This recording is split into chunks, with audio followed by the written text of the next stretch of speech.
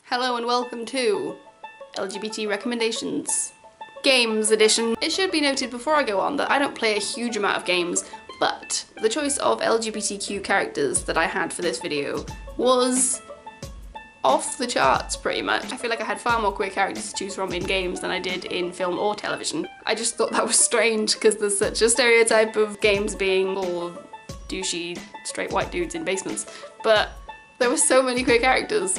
I'm gonna talk about them right now. First on the list is Undertale, and if you play games at all, you've probably already heard of it. It is this weird little pixely game where you play a little kid that's fallen down into this like underworld of monsters, and you can either kill everyone, or kill some people, or refuse to do anything violent at all and make friends. It's a charming little tale of friendship or a horrible event where you murder all your friends.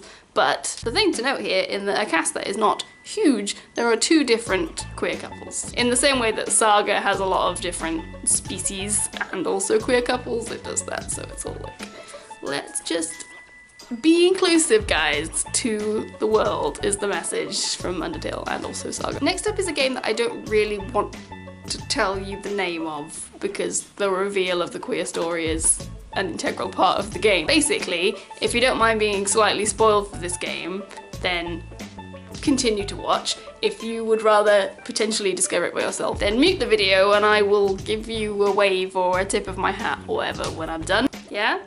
Okay, cool. The game is Gone Home, and it's like this spooky atmospheric game where you've gone home to the new house that your family's moved into and you're just sort of reading stuff from around the house and discovering what they've been doing recently. A lot of atmosphere, but also gay. Atmospheric queers, that is what I'm after here. Hello, hello, hi, you're back? Okay, cool. This list, of course, would not be complete without mentioning Life is Strange, the time travel game where you make choices, and most of the choices are to make out with the lady, and you're also a lady. At least if you're on the playthrough of anyone I know, pretty much. Be warned that if you're prone to distress, then just be prepared for some of the choices that you have to make. Okay. And finally, another choice game that I would like to mention is Tales from the Borderlands, which is a very solid game just by itself, but also has a couple of characters that are queer, and you can have more scenes with them depending on which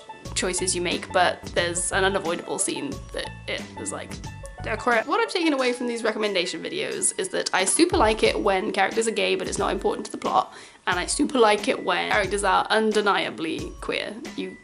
It's written in, it's fact. You can't be like, oh, they're just good friends. No, they're making out a lot. So there. If you've seen any queer characters in something recently that you super enjoy, do let me know, because I always want to expand my pool of queers. My pool of queers, not my pool of tears. Although they're sometimes related depending on what happens. Okay, cool. I'll see you next time. Bye! I nearly dropped the camera. Oh, golly.